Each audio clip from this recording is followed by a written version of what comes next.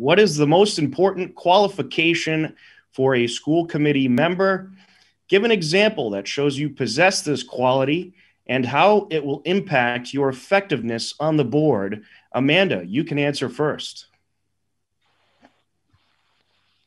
Thank you, Tom, and thank you to HCAM for hosting this debate. So the most effective, the most important qualification, I would say, would be just being able to process a wide breadth of information, breadth and depth of information across many, many topics, and to digest that information quickly and to pull out the relevant, sort of actionable points so that you can make decisions and guide the district forward. You can imagine in a job that deals, sort of oversees a $54 million budget covering facilities and hiring and curriculum and special ed and mental health. There's a breadth of topics that you really need to become conversant on quickly. So I think it's important to be able to commit and do the work. I think that is something that I am actually, I like to do. I like to process information. I like to do that analysis, and I like to figure out sort of with a level head where to go with that information to help lead the district. All right, excellent. Meg, same question. What is the most important qualification for a school committee member? Give an example that shows you possess this quality and how it will impact your effectiveness on the board.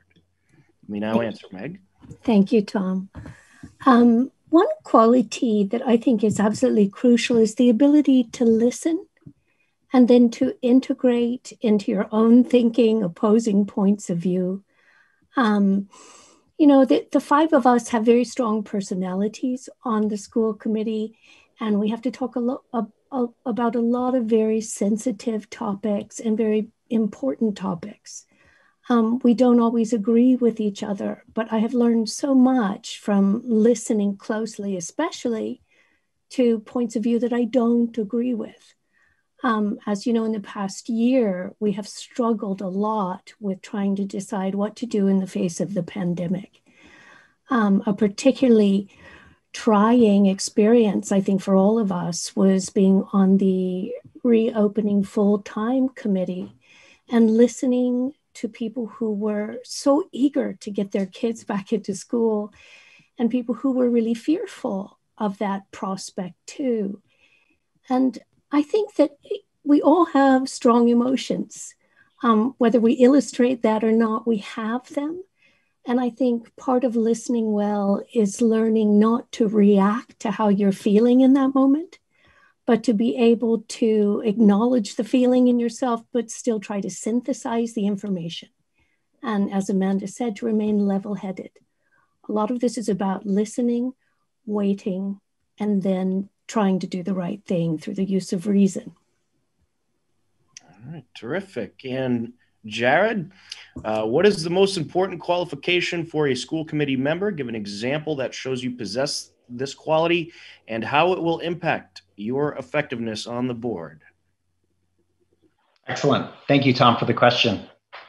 So, similar to Amanda, I think the most important quality is kind of the ability to, intake, understand and ultimately synthesize information. The one point I'd add to that is ultimately being comfortable making a decision and moving forward. I think that there's a lot of information out there, certainly now, whether it's, sourced in so many different places, but I think it's so important that not only just listening, not only gathering all of that data, but ultimately being able to move forward decisively. And I think, as we look what's most important, I think that kind of paralysis, just sitting, waiting, I think it's difficult, it's difficult for the town, it's difficult for the students. And ultimately, I think it's difficult for progress and moving forward. Career-wise, I work in the pharmaceutical industry, which is an area that is filled. It's we literally live and die by data. So it's so important that you're able to make a decision with something like 60-80% of the data. Make a decision, move on. Continue to learn more. If you learn that last 10 to 20%, you learn a little bit more. it's okay to change direction. It's okay to, change course a little bit, but ultimately to make a decision and move forward.